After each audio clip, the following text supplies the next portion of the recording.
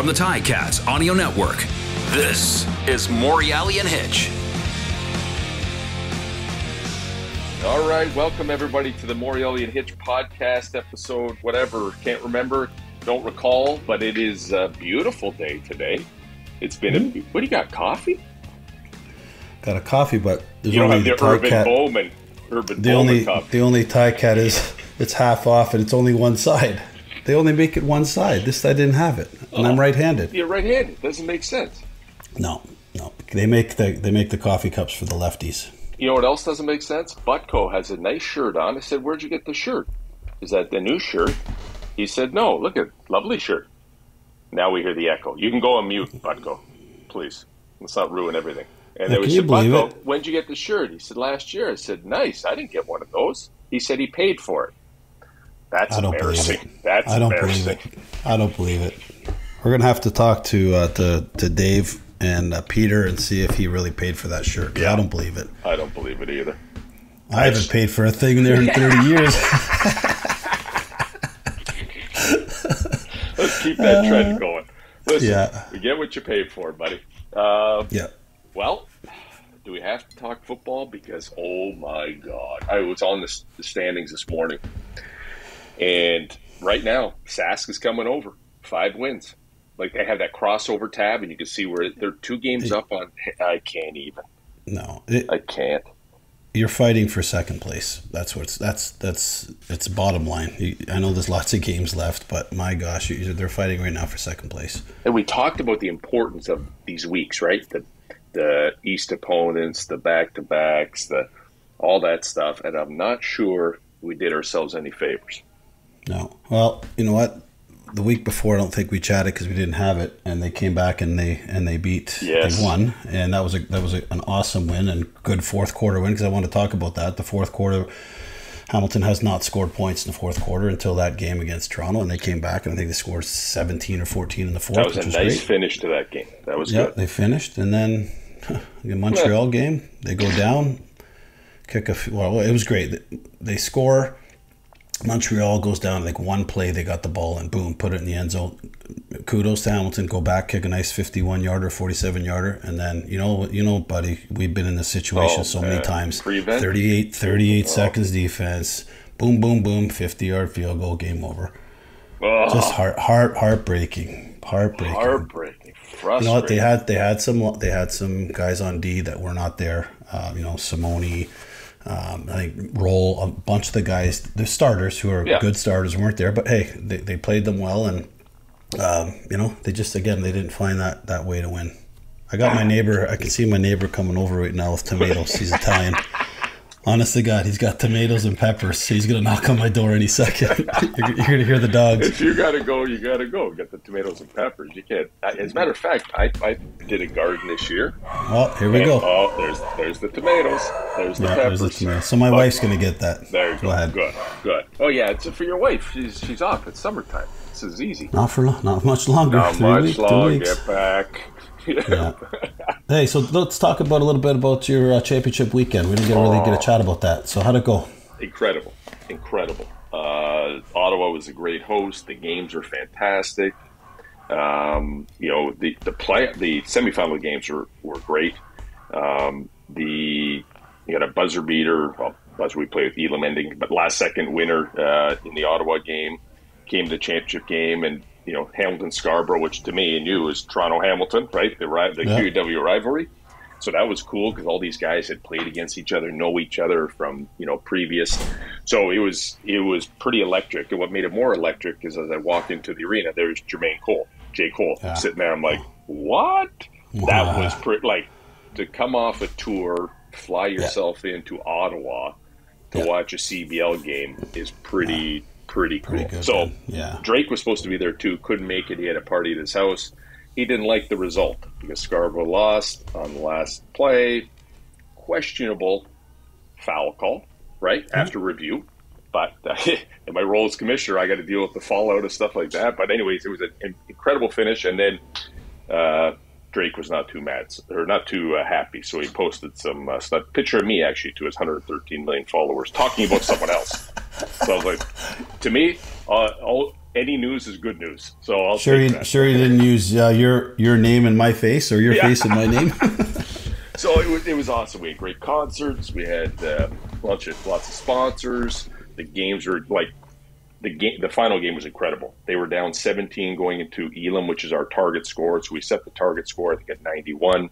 They needed to score, 26 points they had to go on a 26-8 run, and they basically went on like a 25-8 run, came within 2 points, and then foul call, free throw, game over. But it was incredible. So for the 25 listeners, I think we have. Oh, now, we up to that now? You should. Yeah, I don't know, maybe more, but you should let them know about that scoring and how that works, because I'm not sure if people don't watch, they probably say, "What do you mean that scoring? Yeah. How does that? You don't just win a game? Like, maybe explain that a little bit." So yeah, basically, if anybody has watched basketball and then the game is lopsided at the end within a couple minutes, it just becomes a foul fest, right? The trailing team's got a foul because they need the ball back. Foul. It's awful. It lasts 30 minutes. It's garbage time. Yeah. With the target score, what's called the Elam ending, which is the guy's name who created it, basically for us at the 4-minute mark or the first stoppage, the clock goes off. Whatever the leading team has, so let's say they have 80 and the trailing team has 60, then we add 9 to the leading team score, so the target becomes 89. Now both teams raced at 89. So what happens is the trailing team can't foul, because every time they foul, the team goes to the line, it gets closer and closer to that score because the leading team has the advantage, right? But if you play good defense and you take some shots and you work your offense, there's no clock to worry about. There's the 24-second clock, but there's no game clock. So it allows for runs. And Scarborough went on this massive run, 17 points in a row, 17-0 run in Elam time. We're the only league in the world that does it, that uses it. And I imagine you will see it somewhere in the major leagues pretty soon. So the NBA has used it. How do the players like it? Games. How do the players like it? They like it because the intensity just cranks up, because it's like next bucket wins, right? So the mentality is I'm just going to play backyard good basketball. It gets tough. Yeah. It's tough to officiate because it's high intensity, high contact. Like, guys are going to the rim. Guys are playing defense. Like, it amps it up. It is the best way to end a basketball game, period. But, like anything, there's a lot of purists. It's going to take time for the major guys. But like I said, the NBA's already used it in their last 3 All-Star games to great success. So it's pretty incredible. Nice. I just confused everybody with that. Nobody has a clue. No.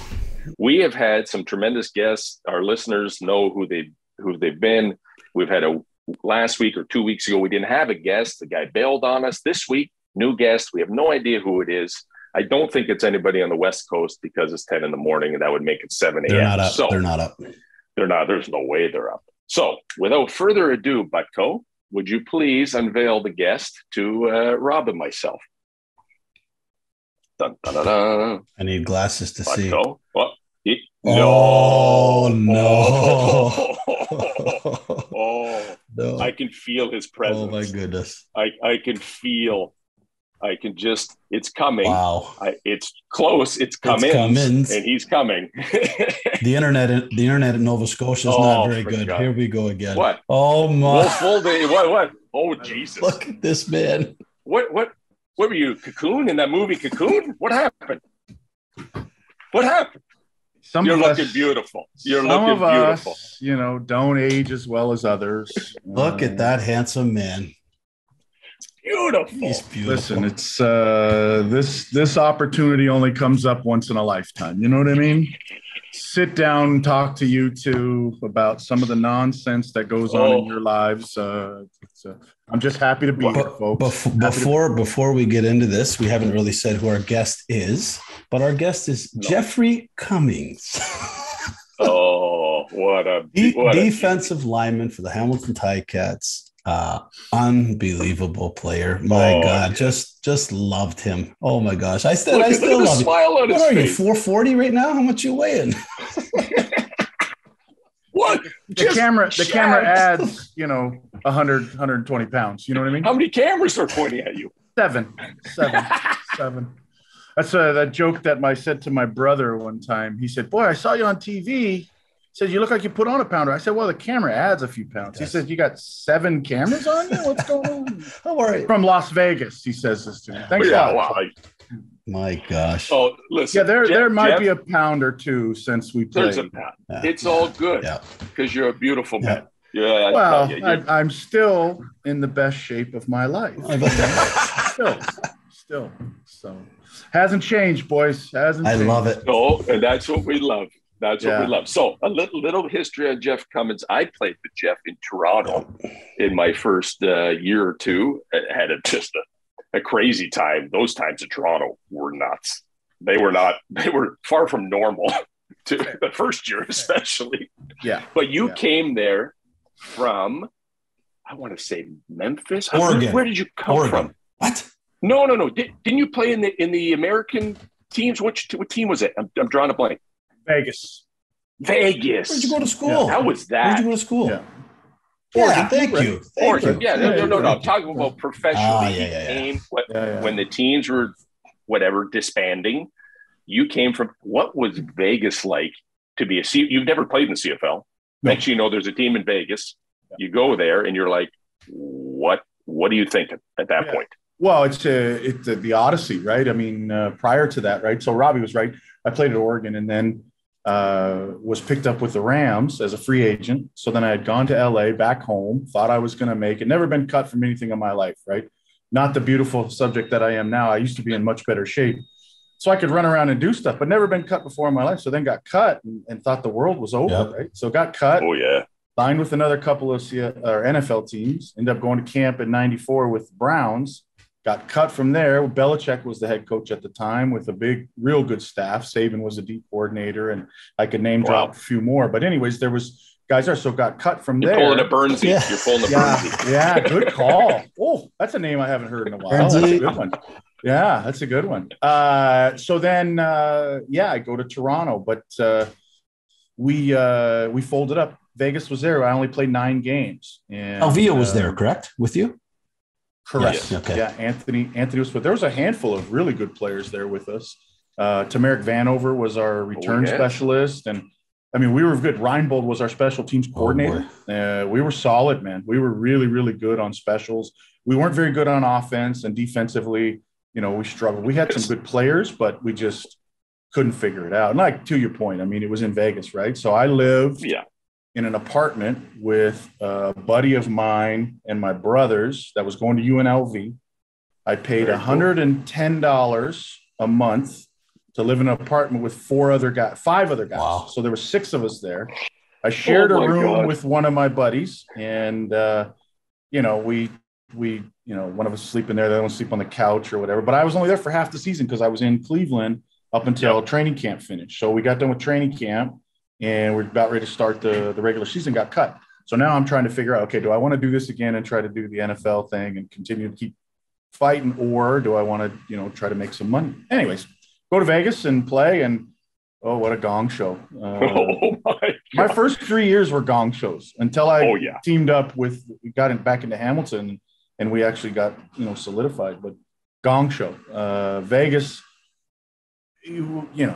we picked up our checks in the actual casino cashiers. So we had to go into a casino to the cashier desk, and they handed us our checks. And then you get this check, and you're like, huh. Well, I got my rent covered. Well, yeah, I didn't have to worry about that.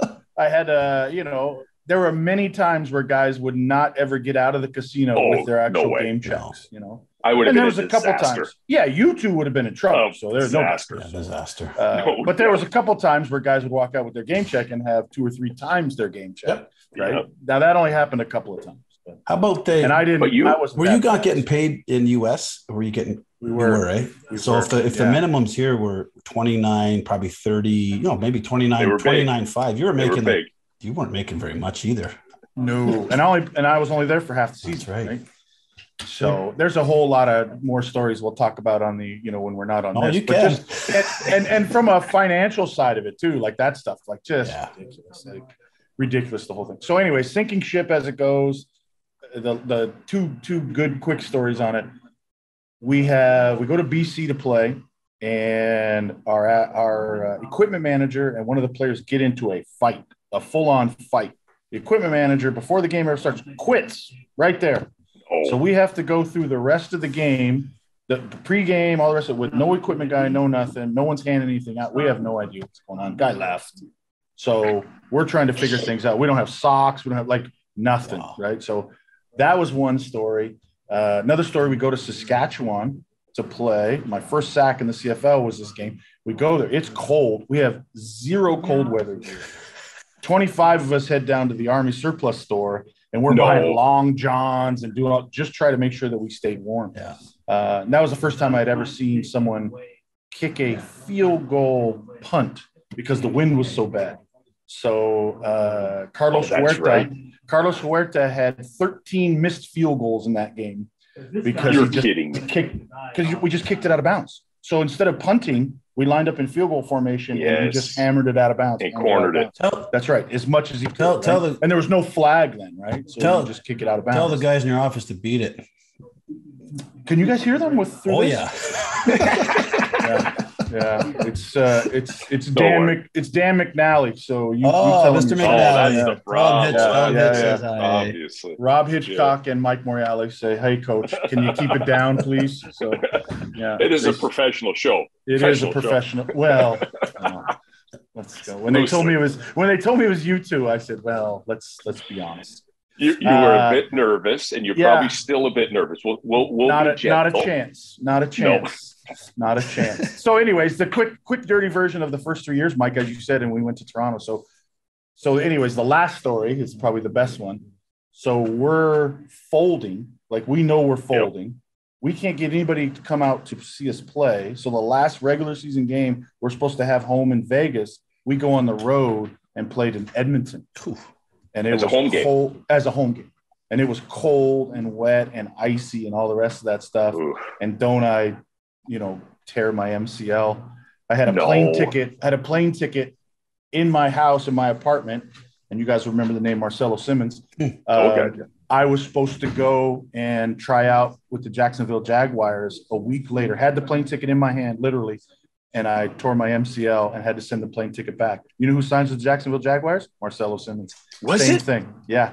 He was there. Way. We've had this conversation. He was there. We would have got to know each other then. Anyways, we met a year later, obviously, and when we were all in Toronto, Mike. So, my first year was Vegas. They folded. I go to Toronto. You and I were there. 2 coaches. We can go on for hours about what happened in that one. Yeah. Then you guys bring in all the studs for 97 with Flutie and all the rest of the Memphis Mad Dog defense and all that stuff. Heck, they trade me in training camp, say, yeah, good luck, fat guy. You go to Ottawa, right? That's right. We fold there. I get 2 more coaches there. So my first 2.5 seasons, I had 5 coaches, 5 head coaches. I had to forfeit my my pension in Ottawa so we could make payroll. Oh my God. In Vegas, they gave us our pension because they didn't want to transfer it over from Vegas into the CFL. So I have 6 years in the CFL, but only 4 years of pension because of the situations that I was in. And in the first 3 years, had 5 different head coaches. Wow. And won 8 games. Wow. Won 8 football games in 2.5 years with 5 head coaches. That's and then I teamed up with you 2 idiots, and then it was then south from there. You know it went totally downhill. Yeah, you thought that was bad. Just what happened after. Yeah. For those, I mean, it went like this. It went downhill and uphill at the same time. Bet. You know what I mean? Yeah, but for those who are just tuning in and listening to this, we have Jeff Cummins on our podcast. One of a very special man, one unbelievable football player. A great friend of ours, and now we have no idea what your stats are, right? No idea. We have no idea your stats. I don't care. We don't do stats on this one. We don't care. We're just good football, good people. And you know what, Jeff? You've been up at Acadia University in Wolfville, Nova Scotia for 20 years now? How many years you've been up there? Crazy. 2001 was my first year as an assistant. Wow. You took over from Sonny Wolf, no?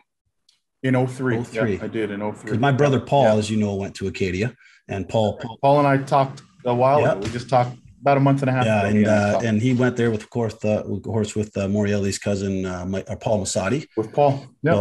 Some great stories. I was talking to a couple guys yesterday, literally yesterday, that played with Paul and played with both Pauls. Yeah.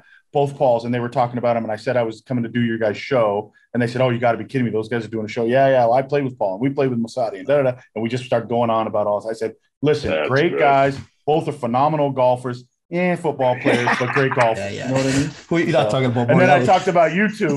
And then I said, "Wait a minute. The golf sessions with those two, I can't remember how we finished, to be honest with you." It doesn't matter. No, it doesn't. But that goes back to a comment you guys made. Sorry, Robbie. I didn't mean to cut you off. The comment you made about you don't know any of my stats, or you don't know any of the stats or whatever. Not important. If you go back to when we played, and this is we'll start talking glory days, no one gave a shit what our stats were.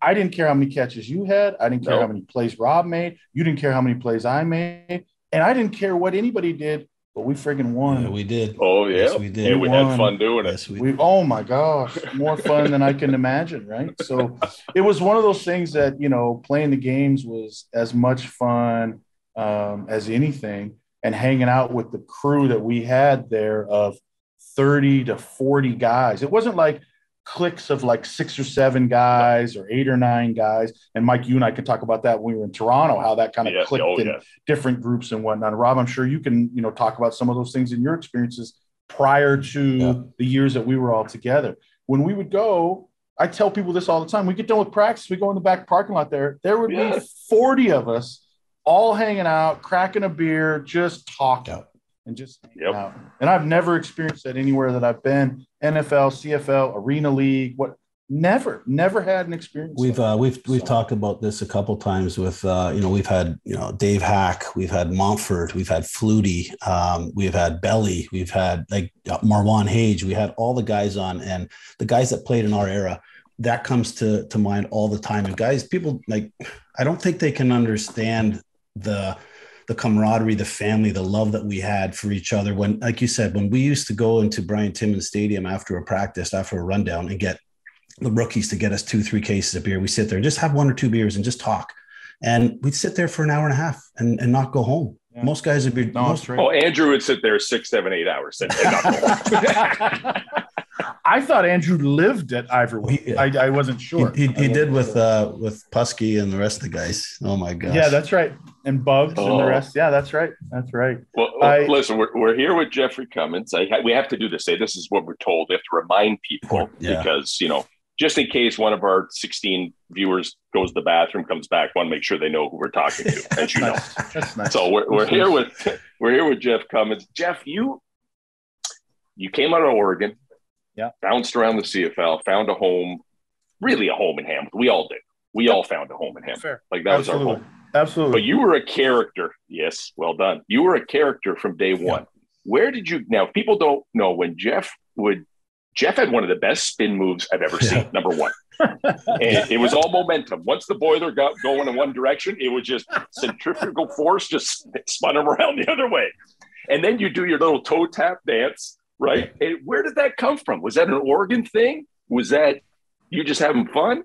No. So, and the centrifugal force, as you guys remember, walking around in the locker room, it wasn't my belly so much. But anyways, that's another conversation. So it's one of those things where the dance was a little bit of a take. And I actually talked to Suter about it when they were here and did a game here at Acadia, a month or so ago, the Touchdown Atlantic, which was phenomenal, by the way. And we can get into that a little bit later if you want. But he and I were talking. So in 95, he sat down with me in some hotel, gym, like workout gym. We talked about it. And he asked me the question because we were doing a halftime interview. So he talked to me about it. But what it came from was in 95, that off season, there was 2 separate guys from my junior college team. My junior college team, I don't know if I talked to you guys about it. I'm sure I mentioned it at one time or another. We were incredible. I was there for 3 years. I missed the first year because I broke my foot, and then I played the next 2 years. In the 3 years that I was there, we lost 2 games in 3 years. So we played for 2 national championships, won one, lost one, and the other one we played in a bowl game and we won. And I was player of the game. I got a pick, believe it or not. Come on. Tackled at the inch line. Anyways. So the guy runs it in and gets his 4th touchdown on the day, the bugger. But anyways, but I had 2 guys that summer or that off season before I went back to play that passed away. Okay. And one of them was in a traffic stop.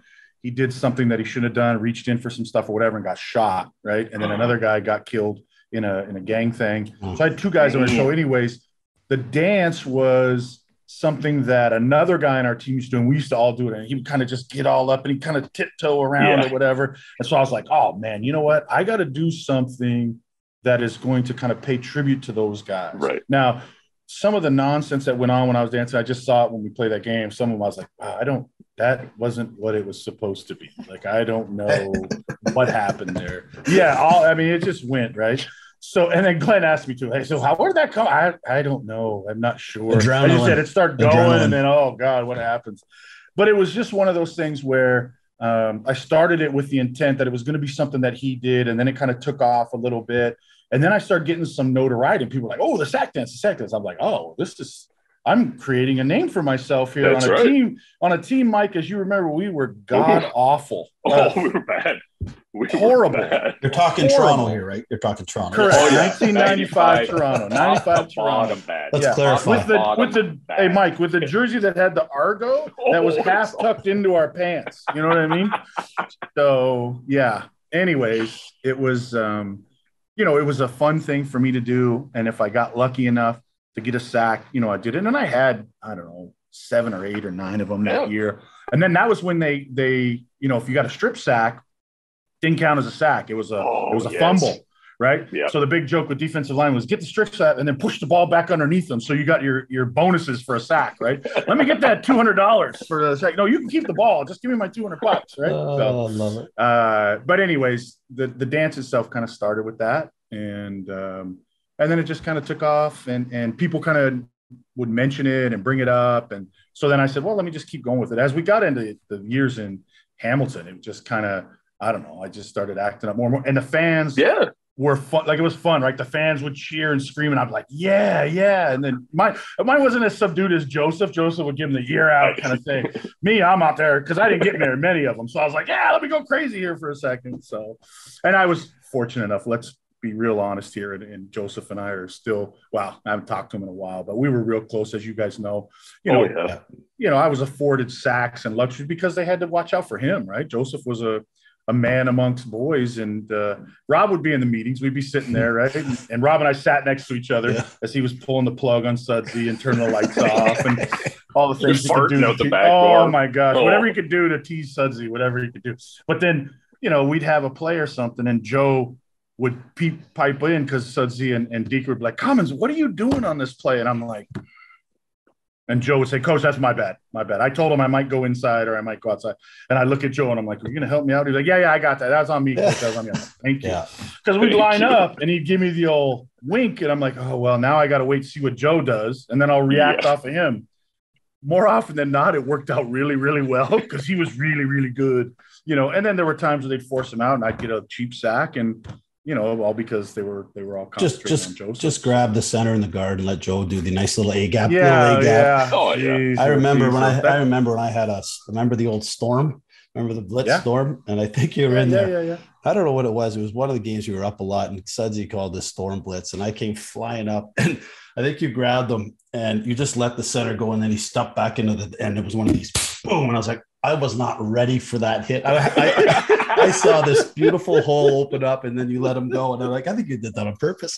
It was awesome. Well, it was awesome. You cheated on Friday the day before in the golf tournament. You did not let me win. You cheated. The foot wedge came out. I'm like, listen, you got to pay for that.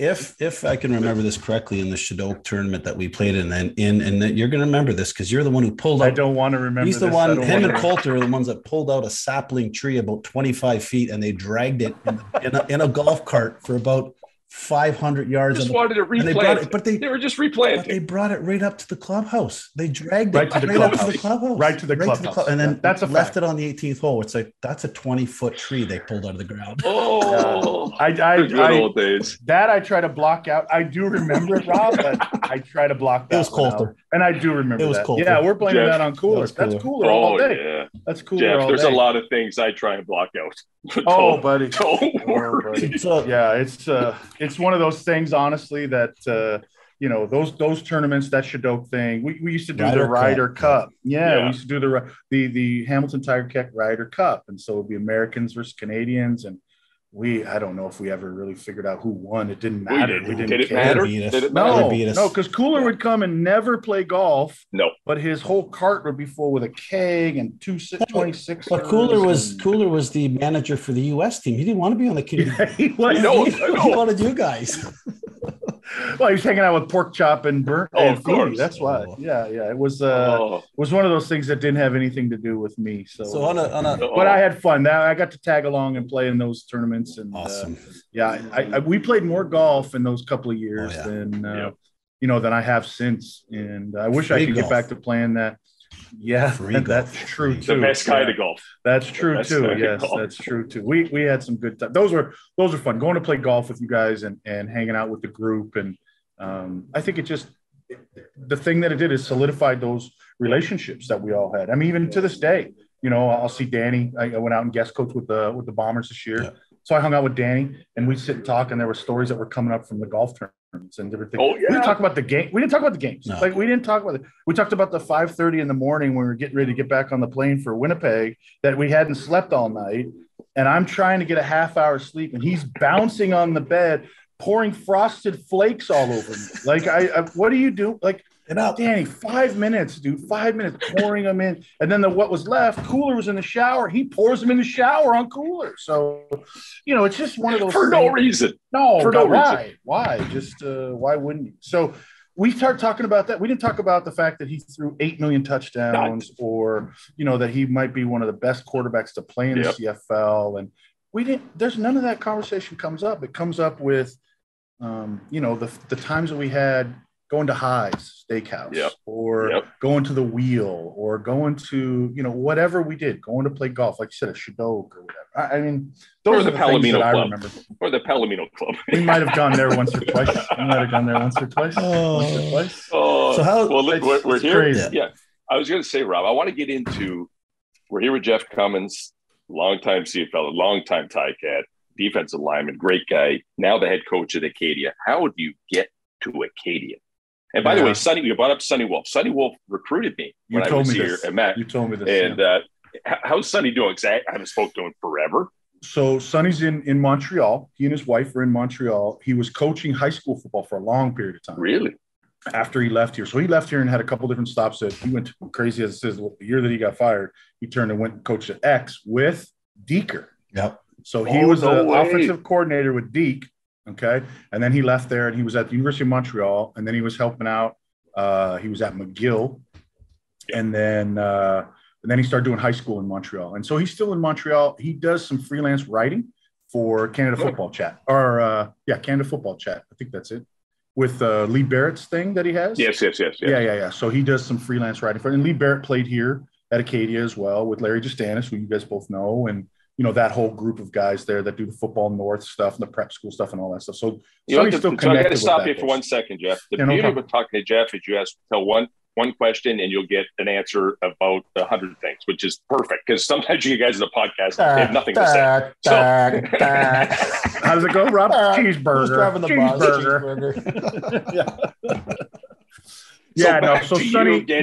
bus? Sonny's there. The answer for me being out here is going to be short and quick, and you guys both know the reason. You just don't know the reason. Your wife, but Sonny's in Montreal. Yes, Sonny's in Montreal, and he's living there with his wife. I think they're doing fine. He was here at a dinner a couple of years ago. I saw him. Actually, we had a big dinner here, and all the coaches, and you would know all three of them: John Heward, Bob Vespasian, and then Sonny, and then myself. So those are the last. That's only 4? Wow. There's one other one or two other ones earlier, but they were like 60s. Wow. So those 4 coaches since Vest took over. What was Vest's first year, Dan? 71. Wow. So from 71 till now, there's only been 4 head coaches at Acadia. You're a lucky man. Wow. You're a lucky man. Yeah, so that's the long answer to where's Sonny. But those coaches, you guys know, John Heward, you guys know you would have played against him, when he was coaching at Toronto a little bit. And then Vest was all over the place. And what a great man. God rest his soul. I mean, he passed away here a couple of years ago, and we miss him. But he would come up here and he guest coach with us one time. And he and Sonny coached together. And then There's a connection, as you guys know, the connection of football, the networking is so tight. We're ready. If you're at training camp soon, we could come up and guest coach for a couple of days. I've never been to Acadia. My brother went there, as you know, and I would love. I've never been to the Is it the Anvil and the Axe still going? Yes, look at you. So, of course, you know where the bars are. I've never been. I've heard about them, but I've never been. Yes. Well, you need to get us up there. Well, let me just tell you right now, we've already started training camp. We're a week in. Our first regular season game is Saturday. We'll see you next year. See you next year. I did this show right in the middle of my training camp, so you're welcome. You know what I mean? Thank you, sir. Yeah. As you can tell, I'm really stressed out here. Wait, hold on. So I got, you know what I mean? So nothing's changed, boys. Nothing's changed. I love it. So yeah, so Sonny is doing well. And then the reason why I'm here, and Robbie alluded to it, is my wife, Karen.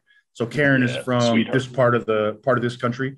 She's from this area, 25 minutes from here, where she grew up, spent most of her life here. Her mother's still here. Her father passed away a few years ago. Her sister and a couple of nieces are close. And so how old are the kids? What brought us here. How old are the kids? My son is 20 and my daughter is 18, both going into second year university. My son took the COVID year off, didn't go to school, stayed here and worked, and then was out at UBC last year and now is transferring to he's the other coast. Yeah, well, he's transferring to York. He's transferring to York because he got into film, movies, production stuff. So he's going to go do that. Doesn't he get a free education if he goes to Acadia? Yep. Oh, well, that's good. You've had that conversation before, haven't you? Yeah, bring that up again, Rob. Please bring that up again. Yeah, I love it. No film, movies, and production at Acadia. That's true. What I mean? That's true. Yeah, fair enough. And my daughter's doing nursing at UPEI, and we don't have a nursing program either. Yeah. Well, there you go. That investing I did with Ozzy 20 some years ago is really paying off. Yeah. How'd that work out? Mine too. Anyways, yeah, you too. Yeah. Any way I could take a shot at Oz when he's not here is good. I got a picture. Hey, I was out in Kamloops. Speaking of Ozzy, I was out in Kamloops scouting last year, and I was watching a junior football game, and I go into this hallway, and isn't there a shrine to Ozzy? Oh boy, no, I'm not even kidding. I got junior football. Yeah, I'll send you guys a picture of it so you guys can have. There's like the shrine. He's got his cleats and he's got a jersey. Yeah, it's got a picture of him. The whole thing. It's awesome. I was like, man, I got to figure out how to get in touch with him. I got to send him this stuff. Ozzy, you are in the Hall of Fame. What the hell? Anyways, it was great. But yeah, I don't even know where we were going with that. So yeah, Karen's out here. The kids are there. Sid's playing basketball. My daughter Sydney is playing basketball as well, Michael, which I know the basketball guy that you are nowadays. Okay. I remember the jump shot, the fadeaway jumper. I remember when we played Cops and Cats. I remember. Hey, down low, I could sharpen the elbows down low. I like that. Mix it up. You notice Rob's not saying a word, right? Not a word. He was waiting for the hockey. You were a baller. Hockey. Jeff. Yeah, you were a baller. Yeah. You were a baller. Yeah. Anyways. That was your favorite sport. Let me guess. Was that your favorite 100%. 100%. Wasn't even close. You were very light on your feet. Very light on your feet. He was. You were. At least on the feet. Everywhere else, the scale not so much, but the feet, yes. No, I coached. So I coached my kids in junior high, and then I coached my daughter's high school basketball team for 3 years as well. And they were good. We played provincially and lost in a provincial championship, and yeah, we had some good groups. Girls that have gone on, 8 or 9 girls from those 3 years have gone on to university to play basketball too. So I'm proud of that too. It's good. It's a good group of kids. It's been fun. Awesome, buddy. It's been a lot of fun. Yeah. How about you guys? Now, Michael, we'll wait on your conversation, Mike, because this will take a long time to talk about what's been going on in your personal relationships. Robert, how is your wife? Very well. Yeah, we don't have enough time for Mike to talk because he likes to take it, so we're not going to do it. We don't. But Michelle is doing great. She's teaching grade 4-5 split. She's been like 17, 18 years, 19 years teaching. My daughter Ava's 18, just turned 18, going to Brock. And close to home. Yeah, close to home. I told her to get out of here and go somewhere far, but she's like, no, I want to stay home because she wants a car. So that's a good thing. So yeah. And son Matthew's going to be 16 in September.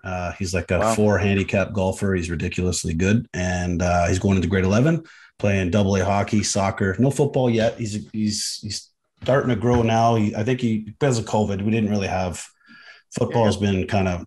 Oh, I know. I just said to him, I said to him, I just need you to. You've been on soccer and hockey teams when you have 18, 20 guys you need to get into a group setting and a team setting when you have 40, 50, 60 guys and learn the different cultures and just learn how different people react and see how they, see how they are. And I love that about what we did. And I'm so happy that, we had an opportunity to do that. But with Matt, I'm hoping he's going to try it just because he's a tough kid. He's a tough kid. And I would love him. I don't care about following footsteps. I really don't care about that. I just want him to play the game, just to feel that and to, to learn those life skills. But other than that, buddy, just working away still. I got a home office here and go back in, working away. Yeah. Working. So it's just what is it that you do?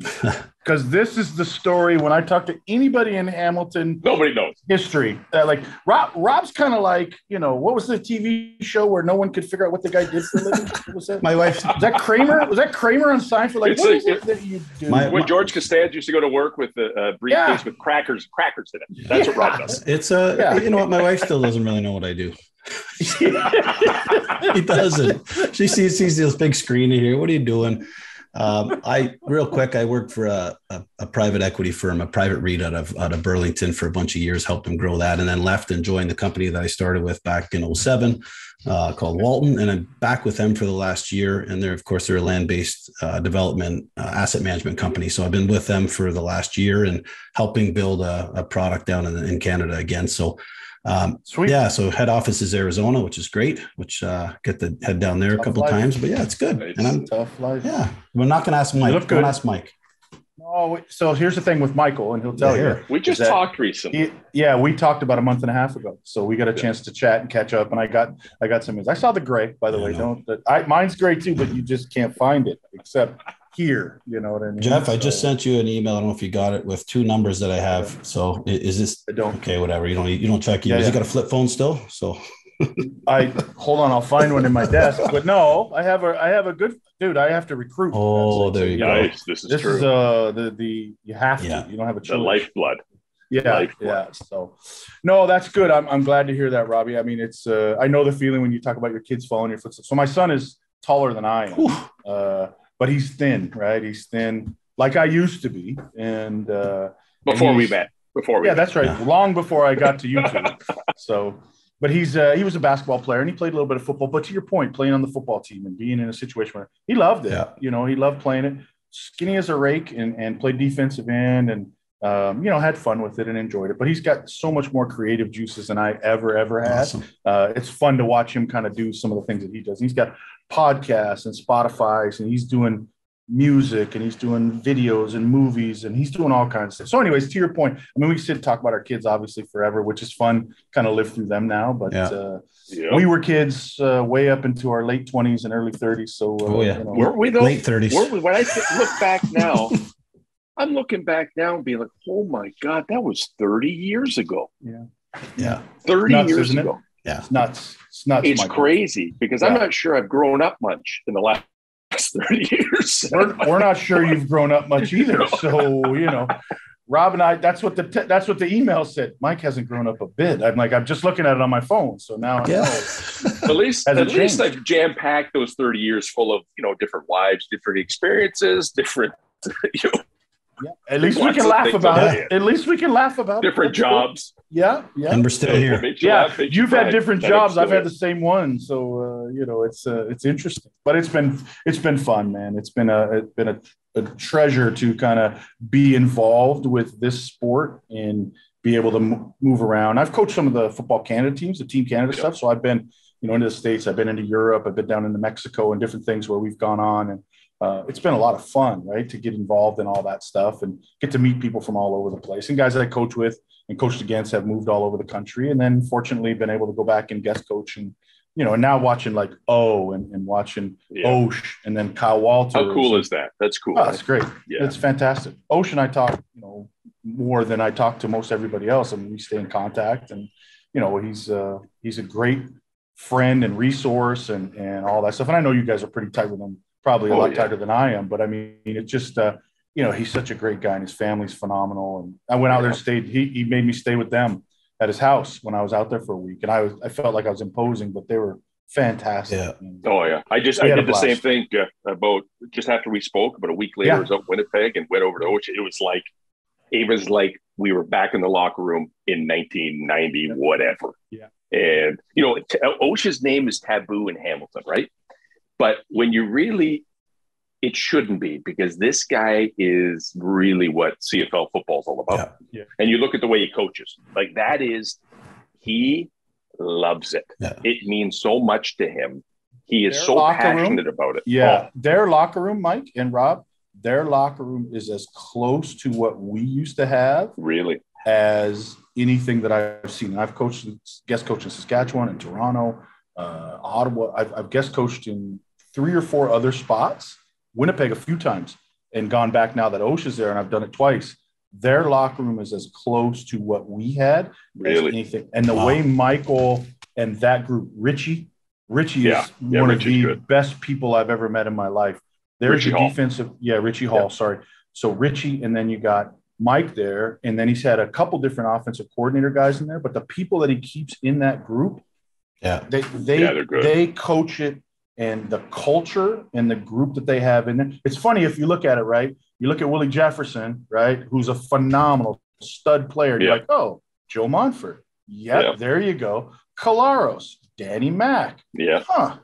Flutie. You start going down the list, and guys like you guys that fit a mold here or there, like Ellingson. Ellingson. And then you look at the Wolotarski, and you look at those guys on the offense, and then you turn around and you look at the guys on defense, and you see these stud linebackers. Like, oh, there's a Big Hill. Oh, okay, there's this guy there, and you're like, there's Tiggle.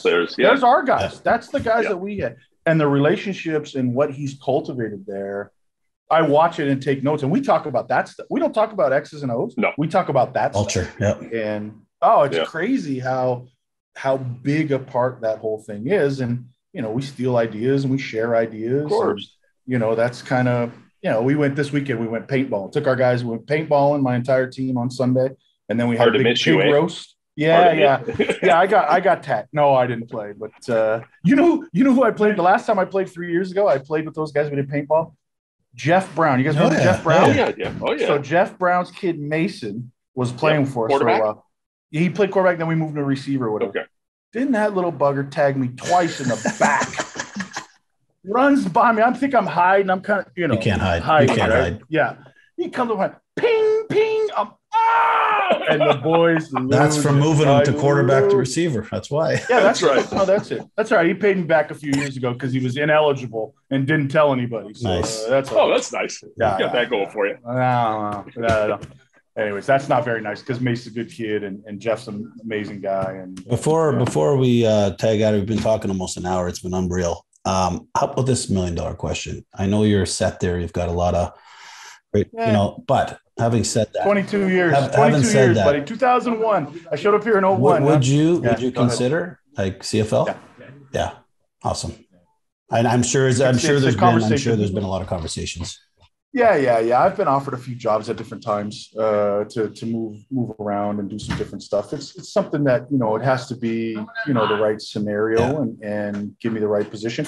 I mean, I was offered a position 4 or 5 years ago, and my kids just went into high school. Yeah, I can't. I'm like, I'm not picking them up from their high school days and moving them. And I remember one time I got offered a job, and I won't say the city, it doesn't matter, but I got offered a job at a place one time, and I told my wife, she goes, yeah, you can go. We're not moving there. I went, okay, sweet. So the town and the city is irrelevant, but it was just like, no. So, it's got to be, a good situation and the right time and the right people around. But there's, if you think about, the guys that are head coaches and general manager stuff that you guys know that I know, you have some connections now. It's funny, the guys that we play with now are GMs and head coaches and coordinators, decision makers. Absolutely. And that's who we're, hanging out with, and guys that we played with and grew up with and know more about than they want us to know. That's for sure. Especially those two yokels at Winnipeg. They're beauties. Absolutely. Well, listen, Hitch and then you throw a pork chop in there. So speaking of pork chop, this is where we'll finish because we could talk forever, and we'll do this again. Jeff, Rob's got to go get a manicure. But we, the pork chops getting put up into the Wall of Fame inside the stadium in about weeks, right? October, beginning of October. Pork chop is Danny McManus for everyone who doesn't know pork chop. For those that don't know. Sorry. We probably should have said that. We all know who it is, and everyone else is like, who's this pork chop guy? Exactly. Yeah, Danny Mac. But my point is, we're going to, not we, meaning the team or the Ticats are going to recreate the beer room in honor of Danny Mac. So I figured, you know what that was all about. So yeah. I have a feeling it's going to be a fun Hey, is time. the game on a and Sunday? I know you're busy. I don't know. Whatever the 6th or 7th is. I think that's the date in my head. October. Yeah, if you don't have a game, Yes. Jeff, maybe we get the Cats to fly you in for just the beer room and fly out. We'll just say That's it now. hysterical. Speak it into reality. Have the Cats fly Jeff Yes. in. Cats fly in. Manifest that. Let's manifest that. Yeah, no, that's it's amazing. I feel bad. The last time everybody was there would have been a couple of years ago. Yes. And as it was happening, Kyle Walters calls me. And he had said to me before, hey, are you going? I'm going to try. Anyways. That was my induction. I think it was. It was, yeah. And the 99 reunion, yeah. You guys were all there, and Kyle literally calls me from the whole thing, and he's like, buddy, you are missing this. I cannot believe you're not. And it just hit me, and I was like. It wasn't any fun. No, I'm sure. No. I can believe you guys just, called it a night at about 9:30 and, like the old days. In the morning. Well, I didn't say AM or PM. I just said 9:30. You know what I mean? So, listen, I appreciate you guys having. Well, thank you for wrapping it up for us, Jeff. In case you're asking questions. Thank you for taking over the podcast. Some of us are in the middle of training camp. I'm not sure what you guys are doing. But, well, listen, this is. Can I say bye from the Jeff Cummins, Morreale and Hitchcock podcast for today? Yes. And we love you, brother. Yep. Thank you so much for coming on. Good luck this season. Yes. Good luck this season. We will be watching. You guys know I get sappy and all of us. I love you guys, man. I wish I could be there. Mike will tell you, and Rob knows too, man. If I could hug you guys, I would right now. And that's a big old bear hug. I'd go for that. Yeah, that's right, baby. That's right. Hug Karen for me. I was gonna say, do the same thing to Michelle. Mike, I don't know which wife you're on now, so I don't want to. It may change. It may change. So I don't want to say. Hug them. Don't hug them because I'm not sure. But Rob, man, give Michelle a big hug for me. Tell her I said hello, buddy. And I'll do the same for Karen for sure. And Michael, even you, but watch your hands, okay? And yes, absolutely. Understood. Love you, buddy. Yeah. Hey, man, I hope you guys. It's been a pleasure. Yeah, keep going, Robbie, and we'll be chatting. Sounds good, pal. Nice to talk. Take care, guys. All right. Later, buddy. That's another episode of Morreale and Hitch on the Ticats Audio Network. Have a question or a comment for them? Email us at manh@ticats.ca. That's MANDH@ticats.ca.